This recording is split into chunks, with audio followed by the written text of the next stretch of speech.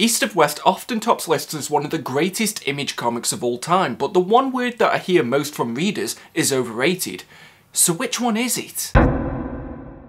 Woof woof! Hey guys, it's me Marcus, aka Mad Dog, and we're back with another review. Written by Jonathan Hickman and illustrated by Nick Dragotta, the first issue of East of West was published by Image Comics in March of 2013, with the 45th and final coming out in December of 2019. This creative team had worked together before over at Marvel on FF, but they knew that they always wanted to do something creator-owned together. Hickman had the idea of doing a western for some time and he approached Dragotta about the project, but he said he wanted his next work to be drawing something science fiction, so a compromise was met and a hybrid of the two was born. The debut issue sold out in its first week and the volume 1 of the trade paperback series topped the charts of Diamond's bestsellers. In 2013 it won the Diamond Gem Award for the best new series and was named as one of Digital Spy's top 10 comics of the year. Since the series concluded a few years ago, it has remained relevant and popular thanks in most part to these 3 beautiful deluxe editions that sit behind me, which you can still pick up from our sponsor Organic Price Books. But East of West seems to have divided readers, with fans of the series saying that this is one of the best books that Image Comics has ever published,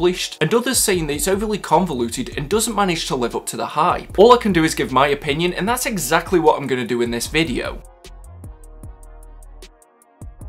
This is me TLDW, it's a part of the video for people who maybe don't have time to watch the full thing, but you still want to know if this book's for you. And if you're somebody who likes stories that are more about the lore of the universe rather than having a clear or linear plot, then this would definitely be one for you. As East of West delivers a fascinating world, but you never really get the sense that it knows what it wants to focus on, or that you ever really get to see all that it has to offer. And if that's all the review that you needed, thank you for tuning in. Make sure that you click that subscribe button below so that you never miss a video. And we've also got our own Reddit page, r/MaddogComic community, so make sure that you follow us there because there's going to be a discussion on this book. And feel free to check out one of my previous reviews, but if you want a bit more of an in-depth review, let's start by taking a look at the plot. How on earth do I summarise this one? The plot is so dense that the book starts with an explanation of the plot. Let's just give this a go. In 1908, a comet hits Kansas City during an alternate timeline America where the Civil War hadn't ended. The 6 warring factions then sign a treaty. I'm not going to list them all here because I can't remember them all off the top of my head, but a new America is then born with 7 different nations. On this very same day, 2 figures within the opposing armies prophesize what would become known as the Message, which details the apocalypse, and then they die immediately after this. Since then, the 4 horsemen of the apocalypse have manifested on Earth and look to bring about the end times. But as the years have gone by, tensions have built between the 7 nations. Chaos is inevitable. Death has a vengeance along with a new quest. The judicial system is being turned upside down and trust is rarer than finding someone who doesn't know about the message. From there, the book follows many different characters, some that are trying to bring about the apocalypse and some that are trying to do anything to prevent it. There's also people that are caught up in the middle, and there is one man that is just simply trying to find his son in this crazy world. Technology continued to develop, but our sensibilities and the way that we treat other people is still stuck in the ways that we had during the Wild West. But what happens when one of the horsemen betrays his own kind? Do we have any control over our own future, or was it set in stone on that fateful day in 1908? And does the apocalypse even mean anything if we're just going to destroy ourselves before it could ever happen? I've read the Fantastic Four run that Dragotta did the art for along with Hickman, and I was much more impressed with his work here. I couldn't remember too much about his contribution in FF, but it could have been more because that was towards the end of the run after a long line of other great artists, so it was great for him to get the spotlight here, and he really went for it. A large part of that is also due to the colours from Frank Martin, but there was just so much energy in the illustration of this book. It's funny because some of my problems with the series were solved by the art, so it might make more sense after you hear the rest of the review, but because of the character designs, everyone was memorable and stuck in your head after only a few panels. As well, for such an interesting mix of genres, the tone doesn't come across as a mismatch, and I think that that's largely in part because of Dragotta's art. The sense of setting was amazing throughout, and I loved the juxtaposition between scenes in the desert and then when you're in the more futuristic cities. Action was done well also, and he had a great way of telling the story through it, and it was always clear what was going on. It's just a shame that he didn't have as much of a chance to explore more types of action scenes because the script would often just prefer to tell rather than show. But because there was so much dialogue, it gave Dragotta a chance to really show how he can illustrate emotion and facial expressions. Admittedly, some characters showcased this better than others, but for a story that was so dense, it was quite helpful to have someone that could tell the deeper parts of the story through their art. I can't lie, and it's probably clear already, but I really enjoyed the art from start to finish, and there aren't many criticisms that I can point out, which I know is rare for me. His line work was great, the designs of all these crazy factions, and just the way that he detailed motion when people were travelling. None of it was ever less than stellar, and I feel like he gave me vibes that were similar to like a Ryan Stegman or maybe even a Ryan Otley. So I really hope that we get to see Dragotta on another series soon, and it was probably my favourite part about East of West. Again, like I've said in previous reviews, I have to mention that I'm a stupid reader. I'm not some highbrow connoisseur who cares more about a book's meaning than the actual plot. First and foremost, I want to be entertained. So my thoughts on East of West don't align with the majority of other people, but I'd rather give my honest verdict than just say what everyone else thinks. And I have to start this by saying that the majority of this book just felt like a pronoun game. You couldn't go more than a few pages with it just being deliberately cryptic, with everybody talking about the message, the book, the way, the people, the chosen, the city, the word, the boy. Like, that kind of thing was cool at first and it helped to build some intrigue, but as I was getting into the second book, I was just really bored of this. As well, there was just way too many characters and it felt like all of them were trying to be the main protagonist. I get that this is an epic, sprawling story, kind of like the Game of Thrones of comics, but very few of the characters left a lasting impression on me. And if I'm being real, the majority of them just fell into two categories. They were either cool or they were cruel. Actually, there was a third category that I'm just going to classify as just there. And with some of these characters, such as John Freeman, I actually wanted more time with them, because he in particular felt like he could have been more interesting, but instead they just decided to tick a few boxes so that he could be a cool character and nothing else. The Ranger was another character like this who felt more like an enjoyable GTA side character than someone who was truly integral to the plot, but I'll speak more about him in the spoiler section. And another thing that really bothered me was that the majority of the action happens off camera. Especially in the first book, there's more meetings about stuff that has happened than showing us stuff that's happened. I'm always going to be the type of person that prefers to be shown something rather than told, but especially in this first book, factions would talk about invasions or battles that sounded interesting, but that was all we knew of them. And I gave it a bit of a pass originally because it was fun that this world was so messed up and war-torn that some things are just a footnote in a conversation, but with a medium where you can show whatever you want, a conversation shouldn't really be at the top of that list. But to give it credit, that was remedied as the book went on, and the important stuff at the end was shown, but as I was trying to get into the series, I couldn't help but feel a bit let down by it. As well, to go back to the characters, everyone speaks philosophically and dictates what the subtext of the book is. I get it, Hickman has a deeper meaning, but it's not really a deeper meaning if literally every character expresses everything they think about war and the impact that it has on mankind. I kept wondering if the script was just ad-libs, but you have to just change the character and which cryptic pronouns you use. As well, in case there's anybody that hasn't read this book just yet, I stopped reading the prose pages and they kind of ended up being like the pirate part of Watchmen. And I'm not gonna lie, the retail price of these books would have been cheaper if they left them out. Again, I get that this is a rich, thought out book to the point where it needs a guide in the back of the first book to help you keep track of everything, but these prose pages that happened a few times in every single issue were just self-indulgent. If this was supposed to be the message, then I get why people died after creating it. I think I read the entire first year's worth of these pages, and I know what you're thinking, that there was literally only a couple of words on each page, but after the first couple I realised that I wasn't learning anything towards the story as a result of them. And I often get told that I'm overly critical in my reviews, which I sort of get, but for me, what's the point of making a video where I don't really say what I think? And I get why some people love this series, and I didn't hate it, it just had some things in it that weren't for me. And not every story on this planet isn't gonna be for me, which I recognise because some of my favourite runs are hated by other people. And that's fine, and there were still some things that I did really enjoy about East of West. So I thought I'd get my negative points out of the way first, and there is one really great plotline in this, which is simply a father that's trying to find his son and evade the law. And I'd say that this is about 40% of the overall book, so I really liked about half of the series. It showed that there was some actual heart to East of West, which was a welcome break from everybody just talking about war. And I think that the son character in particular was really great at introducing us into the world, but again, I'll speak more about that in the spoiler section. There was also just a really good grasp on the tone, which I have to give it major credit for. Like, sometimes when people have a concept that's like, oh, it's the world, but it's medieval times and carrots taste like potatoes, it often plays out as bad as that example probably would. On paper, a futuristic western apocalyptic war story shouldn't work. Even as I'm saying it, those words don't really make sense together, but somehow, with what Hickman and Dragotta brought to East of West, I never questioned it or felt like the world wasn't authentic. And as disappointed as I am with some of the things that I've pointed out here, I did find myself interested in this world and the continually corrupt system that's in place. I just felt like it didn't take that time they probably needed in the beginning to get you invested in any of the factions or characters, except maybe death, and that was important for me so that it could pay off in the end. I think this may be the first book that I've done a review for where I really feel like a second read through after some time will be beneficial, because that's why Hickman's Fantastic Four and Avengers series worked so well. It wasn't just because of a great story, but because you already knew who Reed Richards and Captain America were, so the story didn't have to spend too much time building them up, and it could just run into a more complex idea. It didn't have to take that time to get you invested. However, East of West doesn't have that same luxury, and I think it was a bit of an oversight on this book that it just assumed from the beginning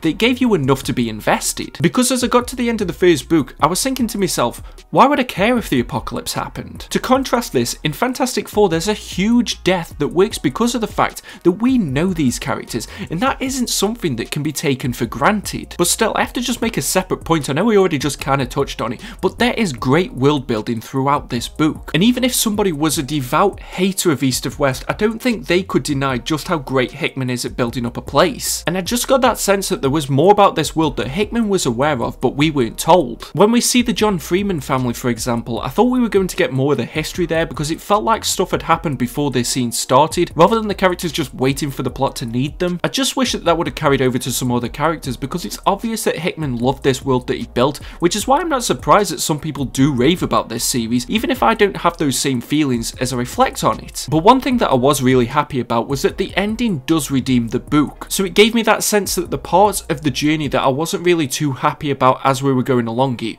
were worth it for the destination that we got to. And I've had this discussion with a few people, but is it better for a book to have a great journey but a bad ending, or to have a bit of a dull journey but a great ending? And it's just nice that for once I'm not saying that an Image title doesn't stick the landing, which feels like it's some kind of miracle. And it's even more impressive that I was entertained by this climax because of the fact that I wasn't that invested in most of the early part of this story. The big war at the end was just really enjoyable to read, which I think just adds to what I'm saying about maybe this being better on a second read, because had I cared about the factions and the developments that led to the fights, I imagine this would have been a completely different experience. But can't really say too much more about the ending without jumping into spoilers.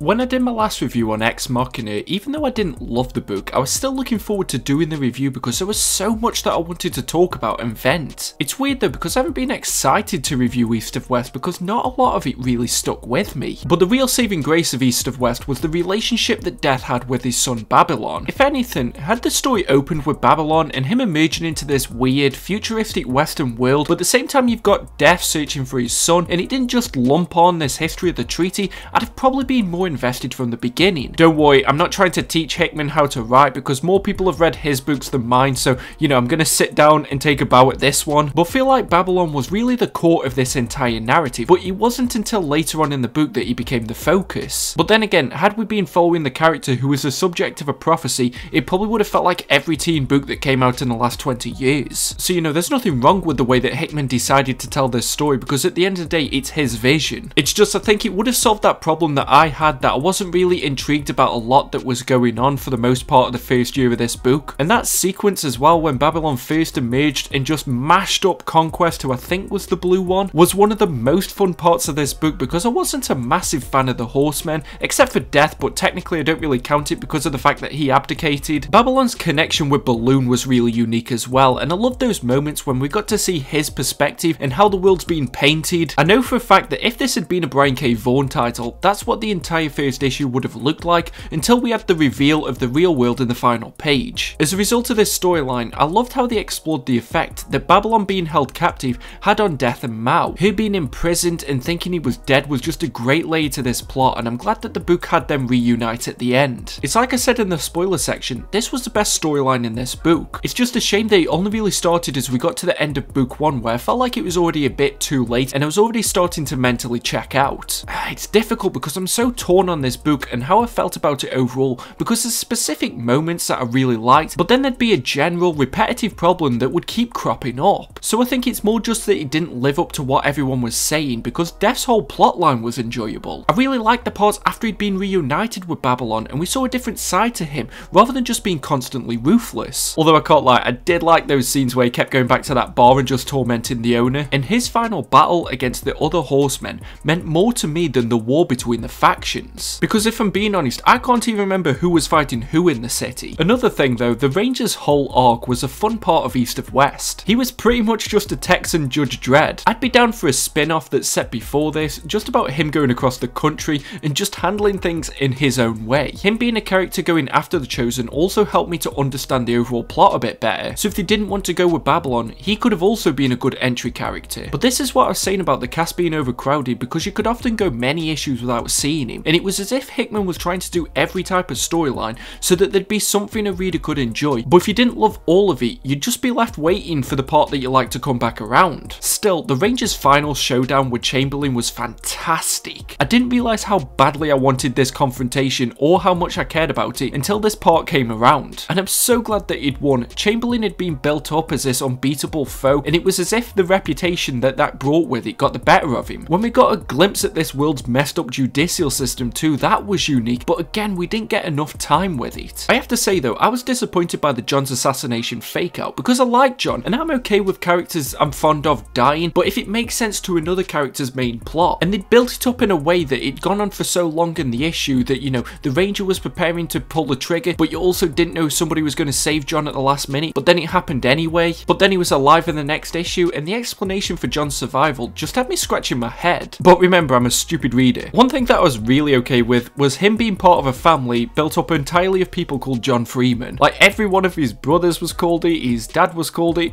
and I was just cool with that. It reminded me of George Foreman, but it's those kind of abstract details that I really like, and when I was talking about it having this sense that there's more to the world than we actually know, it was kind of that thing that I was referencing. So yeah, there was a lot of great stuff in this book, but you've probably noticed that I haven't mentioned a lot about the factions, the other characters, and probably the majority of the rest of the book. I can't change my opinion, and I know some people are going to disagree with me. Some people may even not like me because of the fact that I'm going to say this, but I just didn't care. I kept trying at certain points to get reinvested in it and to say, no, this is the part you have to understand the Chosen, you should learn all of these factions, you should care more about what was going on, but it still just didn't happen. Who knows if that would change on a second read through, but I still can't even name the 7 nations off the top of my head, which I think boils down to what my main problem was. East of West had a great story in it. It had all the components for this to be an absolute 10 out of 10 blockbuster, but it was diluted by everything else. There was this constant sense of just throwing shit at a wall and seeing what stuck, but it didn't matter what stuck anyway. Like, yeah, there were other characters that were cool like Wolf and Crow, but for me, when I hear people talking about this, and I've heard people say that this is a 10 out of 10 book, and in no way would I ever want somebody to change their opinion of something that they enjoyed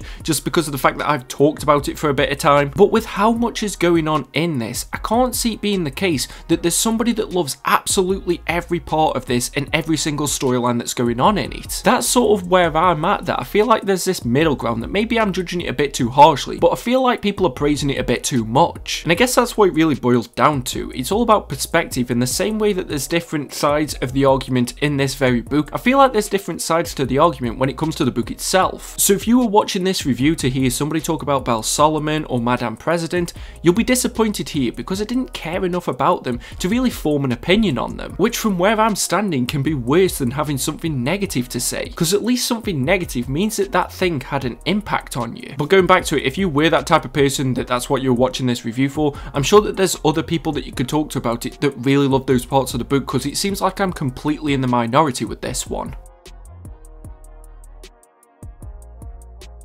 This is my final verdict, and there's an ongoing debate on whether or not it's better to be doing work for creator-owned titles or doing something for the big 2 publishers. Personally, I think you can make arguments for both sides of that debate, but I don't think that East of West would be one that was in favour of it. Nor do I feel like this is truly Jonathan Hickman's magnum opus. It felt like it was trying to be, and that's what it was aiming to do. You know, you had this grand lore, you had this build up to an apocalypse, and literally every other character was talking about the meaning of war. And in a similar way, hype can be as destructive to this book as war is to the characters that are in it, with the general consensus and the overwhelming majority of opinions being that this is one of, if not the greatest Image comics of all time. I went in with very high expectations, especially because I really enjoyed Jonathan Hickman's Fantastic Four and his run on Avengers. So if you're somebody who can get into East of West without that hype being there before you even turn that first page, and you want a story that does have this very rich lore and a stacked cast of characters that are all interesting in their own way, then I think that will be something that you will get a great experience out of. Because even though I wasn't blown away by this title like I was expecting to be, it was still well written. The theme never feels gimmicky like it probably would have been easy to do so, and the art is superb throughout. So who knows, maybe a few years from now I'll go back to this title with my expectations reduced, and I reckon that I'd have a much more enjoyable experience. But that's not still to take away from the fact that I do know that there are people who do enjoy this on the first time reading it, so if it sounds like it's something that you would enjoy, I reckon it would still live up to the hype for you. And at the end of the day, you have to read books that you're going to enjoy, and my opinion on it shouldn't sway what you think about it. But still, with that being said, I personally can only really give this a score of 60%. Woof woof. So that's my review of East of West, and I'd like to hear what you guys think about it. If somebody disagrees with you, just be respectful about it in the comments below. And like I said, we're going to have a discussion on a Reddit page, so make sure that you check us out there. There's going to be a link in the description. If you like this video, please give it a thumbs up, and if you didn't, why did you get this far? Subscribe if you're new here and click the bell notification so that you never miss a video. And if you do want to pick up these books or any other, I'd recommend checking out our sponsor, Organic Price Books. They've got fast shipping, great packaging, and if you use code WOOFWOOF, you will get $2 off your order. But my next review is going to be on Brian K. Vaughan's Paper Girls. But until next time, just make sure that you stay safe, stay reading the best books that you can find, and stay mad, all you dogs. Woof woof! See you at the next video.